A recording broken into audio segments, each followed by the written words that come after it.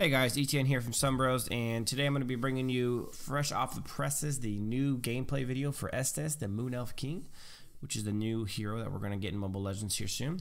So I got a copy of what his abilities do, so we'll kind of break that down while we're watching the video. So let's go to get this started. And first, let me just say that I really like the way he looks. I'm a big fan of Lord of the Rings. I like the elf thing, so I think it's pretty cool. I think he's a really cool looking hero, both in game and his splash art stuff.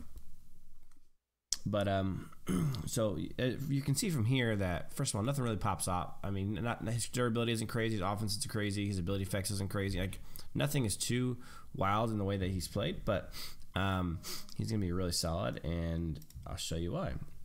Go over his abilities and show you what he's capable of doing. He's going to be, I think, very crucial here in most of these games.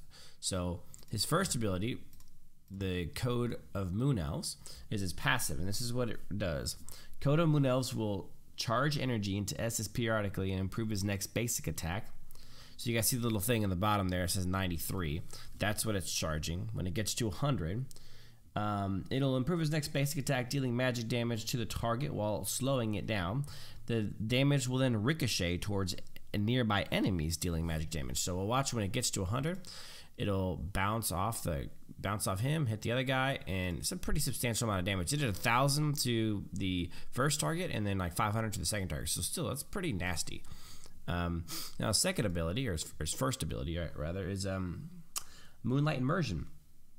It restores HP for Estes, which is, we'll see the first part. So it's an immediate heal, and then it's a hot, what they call hot, which is heal over time, and it heals continuously over the course of a certain period of time. So you guys see he keeps getting that 163 pop up over and over again, which is cool. And then the second portion of it is it links somebody with Estes, and it restores healing for them, and it also gives them a hot. So watch as the Freya down at the bottom there gets healed and then gets that hot. So there's boom, there's the 504, then 151 continuously, which is really cool.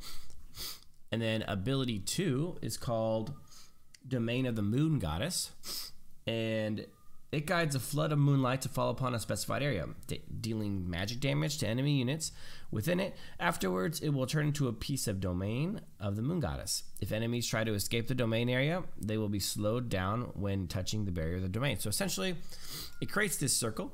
Show you there. It does damage to everyone inside the circle. If they try to leave that area, where you guys see like the blue light and the little like hook things coming out of the ground, essentially they will be slowed. So watch as Freya gets slowed, and it can be casted, and obviously it can affect more than one hero. You can actually do it to a whole group if you want to. So in a team fight, first of all, it's pretty good damage. It's pretty substantial damage, but the slow effect seems to be pretty legitimate. It seems to be pretty effective, so really cool. And lastly is the ultimate, the Blessing of the Moon Goddess. And in this one, Estes incarnates into the Saint of Moonlight for a while, intensifying the effect of Moonlight Immersion. After casting the Blessing of the Moon Goddess, Estes will release Moonlight Immersions one time for surrounding allied heroes. In the duration of Blessing of the Moon Goddess, Estes will consistently heal himself. So we'll kind of watch this one. Essentially, he casts this and then casts his first ability, and it kind of just buffs his first ability tremendously. So watch what he does essentially is he's getting like double healing, and then he can do it to his teammate, and then see how much more healing it is. It amplifies it, and then he can do it to up to 2 targets. So 3 people at any time, he can actually heal like crazy like that. So watch him in game with his ability. So the healing is legit. That ADC is taking on 2 people, but the healing is, I mean, look at the health is skyrocketing. And you can imagine, especially if the ADC has Tooth of Greed, that with the own Tooth of Greed healing as well as Estes healing, it's be pretty nasty. And kind of the way I see the ult going is it's kind of like an Alice ult, except for the opposite. Instead of stealing health and doing damage, it heals.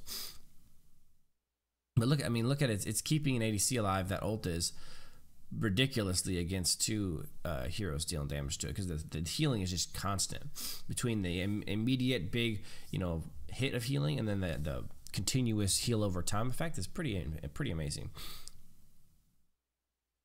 So it looks like Estes is going to be a straight straight support. I mean, he has a very small amounts of damage, but his ult is a heal, his main ability is a heal, and he's got a small bit of like slowing AoE crowd control, but he is a straight healer, and that's something that I think a lot of people have wanted in this game, and I'm really excited that we finally got it.